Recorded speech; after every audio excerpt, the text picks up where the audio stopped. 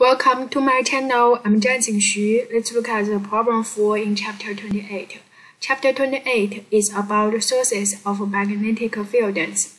So there we can see we have two wires, right? There is a track force between them. So we get some quantity about first wire, then we need to find the current on the second wire. The distance between these two wires is R is given. So as this one we can see on the current wire 2. We can see the current from the wire 1 make it, so brings the track force. Do you agree? Yes. So first one we can find the magnetic fields between due to wire 1, right? Due to wire 1, so this is mu naught I1 over 2 pi r.